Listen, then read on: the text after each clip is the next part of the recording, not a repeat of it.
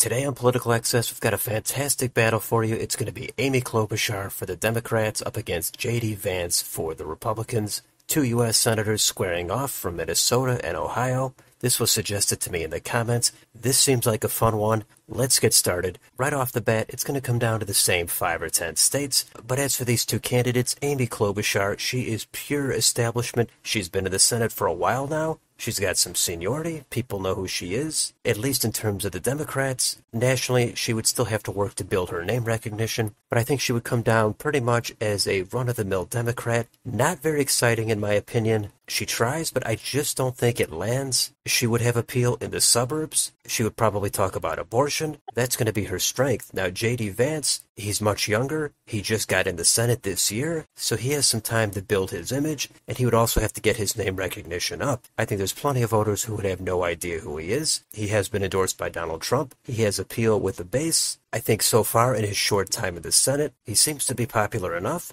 That might play well in the Rust Belt, especially if he focuses on populist economics, and that would include going after corporations, expanding healthcare, protecting workers. He's got to do that in addition to his populist appeal on the cultural side, and that's going to be things like crime, identity politics, immigration, free speech, etc. So let's get into this. We'll talk a little bit more about it at the end. We'll start in Alaska. That's still a red state, and I think Vance would win it by over 10 points. Safe for Vance. Hawaii, that is definitely going to be safe for Klobuchar. Now we go back up to the West Coast. Washington, Oregon, California, those are always blue states, and this time they're going to stay blue. Let's go to Nevada. This state might be trending a little bit toward the Republicans. They do have a hard time getting over the edge, but maybe J.D. Vance is the right guy to do it, or maybe Amy Klobuchar. She's a safe choice. She would get enough voters out in Washoe County and Clark County, and she'd win by 2 or 3. However, her relatively unexciting personality would reduce turnout by a couple of points. I think J.D. Vance, he would speak to a new generation of voters, and he would be able to win Nevada by about 1 to 2 points, so I have it as a leans for Vance. Next, Idaho and Utah, those are going to be safe for Vance. Now we've got Arizona. It's become a classic swing state, definitely trending toward the left. In this matchup, I have J.D. Vance winning it by a tilt margin. I'm assuming he's going to be less controversial than Trump, but still get enough of the base to turn out while not scaring away as many independents and voters in the suburbs. But it would be very close. Next state, Montana, safe for Vance.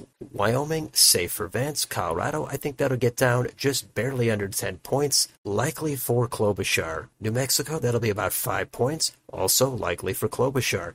North and South Dakota, safe for Vance. Nebraska at large, safe for Vance. The 2nd District, that's much more competitive, trending away from the Republicans. I'm not sure how well Vance would do there. It's more suburban. I think Klobuchar is a better fit. I have her winning it by a tilt margin. Kansas, safe for Vance. Oklahoma, safe for Vance. Texas, that is going to be likely more than 5 points for Vance. Now let's go up to Amy Klobuchar's home state of Minnesota. With her on the ballot, she already cruises to re-election in her Senate bids. If she's on the ballot for president, there's no question she would win that. I think it would hit double digits, maybe 11 or 12 points, so it's going to be safe for Klobuchar. Let's go to Iowa. That does border Minnesota. That could help Amy Klobuchar by maybe a point or so. I do have it as high single digits, probably 9 to 10 points for J.D. Vance. Missouri, safe for Vance. Arkansas, Louisiana, safe for Vance. Now we've got Wisconsin, very tough state. It borders Minnesota. That should help Klobuchar slightly, but as we head into this Rust Belt, Wisconsin is a very competitive state. I actually think J.D. Vance would do pretty well here. He would not get blown out in the suburbs. He would hold off the trends of the wow counties.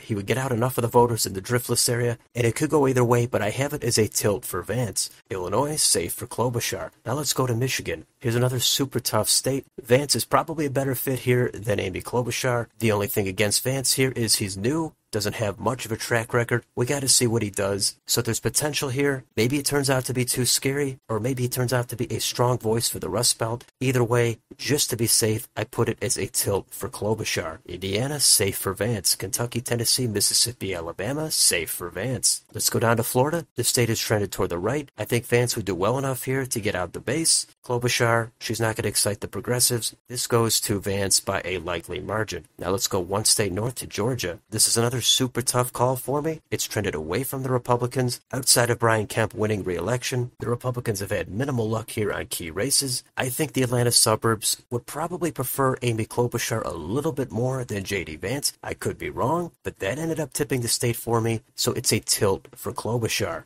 South Carolina, safe for Vance. North Carolina, that's going to be leans for Vance. Let's go to Ohio. JD Vance's home state. This is going to clear 10 points. Safe for Vance. How about neighboring West Virginia? Easy call. Safe for Vance. Let's go to Maine at large. This I have is about 5.5 points. Likely for Klobuchar. The 1st district, safe for Klobuchar. The 2nd district, that's the more Trump-friendly district. I think Vance would be a good fit here. I had this as high single digits. Likely for Vance. It's possible it gets over 10, but to be safe, I kept it at likely. Now let's go to New Hampshire. This is a state I think Klobuchar would probably win more voters in the middle, and it would be close, but in the end I have it going to Klobuchar by a lean margin, probably 1 to 2 points. Now we've got the blue states, Vermont, New York, Massachusetts, Connecticut, Rhode Island, New Jersey, Delaware, Maryland, and Washington, D.C. Those are all going to stay safe for Amy Klobuchar. Now we've got Pennsylvania. This does border Ohio. I think Vance would do pretty well here in the western part of the state and the T, and even if he doesn't do well in the suburbs of Philadelphia, I think he should be able to move the state a couple of points to the right, and I have him winning it by a tilt margin. And the last state is going to be Virginia, and that is going to be about 5 to 7 points,